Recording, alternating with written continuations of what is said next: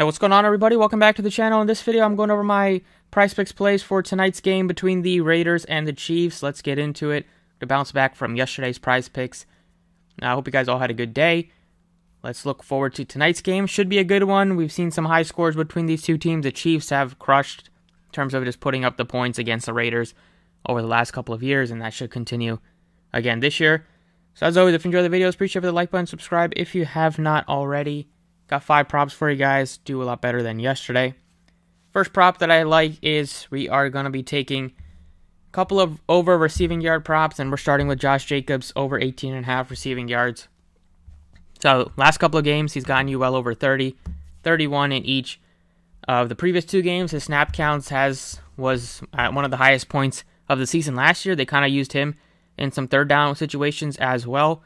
Played 89% of the snaps last week, and he had his best game of his career, I'd say, against the Broncos, going for almost 38 fantasy points, I believe, on DraftKings.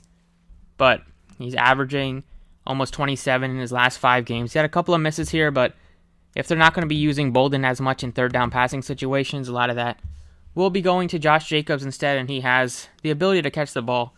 So in what should be a game where they're going to be most likely trailing and going to have to throw a lot, seems like a pretty good prop to take the over.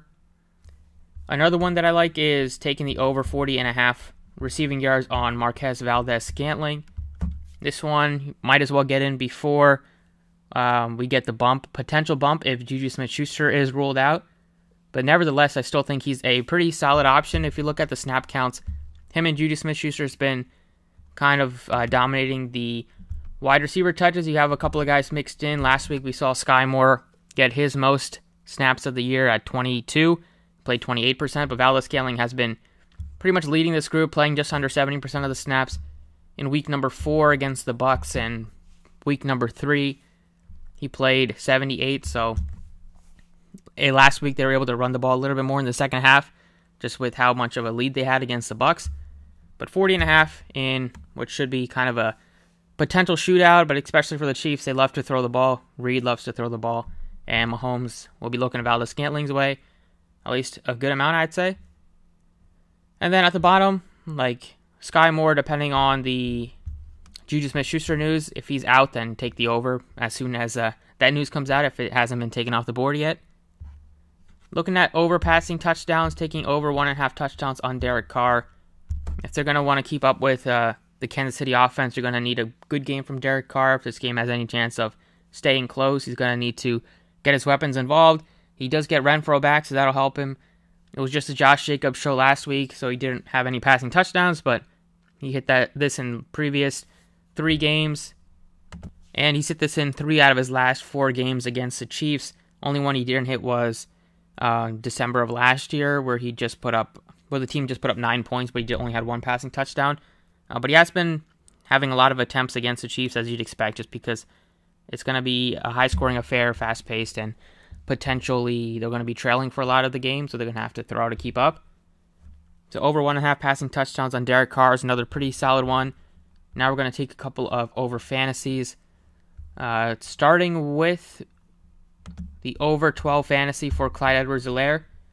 Like this prop number, he's been involved not only on the ground, but he's also been involved a lot in the passing situations at times. If we look at the snap counts for them last week, it was pretty interesting because the rookie running back was a lot more involved than previous weeks, and we saw Jerick McKinnon kind of give way. So we'll see if that's something that is going to happen, because last week Pacheco and McKinnon kind of split the backup running back duties behind Edwards-Helaire, who still played about 56%. If we go back to week number 3, we saw it was McKinnon who was leading the way, and Pacheco only played 8%. So if we're going to see the rookie get more and more work as the season goes on, and McKinnon kind of taking a back seat, then definitely they have more confidence in Edwards-Helaire than Pacheco in terms of catching passes, so that'll help Edwards-Helaire's fantasy. He's also going to be utilized probably more in the red zone situations, and with how often they score touchdowns. If he does find himself in the end zone, you can pretty much lock him in for hitting the over on this fantasy at 12 only. Did this in 4 straight games, and his snap counts were the most it was of the season last week, and he played very well. And then the next one would be Travis Kelce over 16 fantasy to round us out, close us out with a a player who's dominated the Raiders for much of his career. 3 out of the last 4 games against them, he's gotten you over 100 yards, over 109 yards in 3 of the 4 games, and a touchdown in, I believe, 3 of the 4 games as well. But just crushing, and those were games were with Tyreek Hill there.